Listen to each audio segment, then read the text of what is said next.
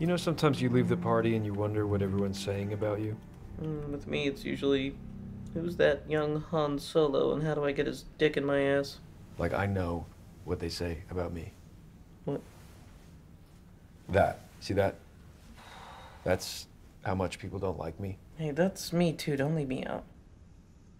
I mean, the truth is, we call their bluff, which may not be a bluff, and the debt becomes public, and we lose control. Or we get the stock up, which we can't, because we can't magic that. Or we pay the bank back, which, I mean, to realize that much cash, stocks sell down, which is horrible. There is no good option. Can I suggest something? Yeah? Can I suggest we all take our shirts off? Okay, Kendall. No, they can write a fucking algorithm to run this place, but that's not the answer. That's not us. So, break shit up. Like, just disrupt. What are you doing?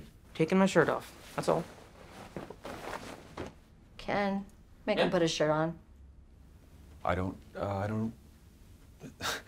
fucking know. Shirt off. Shirt off. Shirt's off. Shirt's off.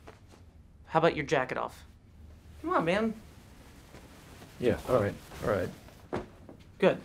That's all. Let's go. Okay.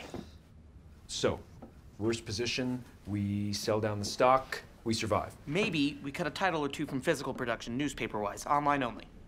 Well, that is a I like that. $20 million solution to a $1 billion problem. Yeah, but it's the right direction of travel. That feels right to me. Well, if you want stuff that works for the price, layoffs. Yum, yum. Blood! Yes! See? Shirts off shit.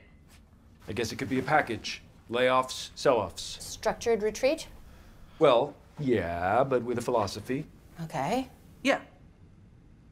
Okay? Okay. I mean, I guess we just have to ask or, tell Dad.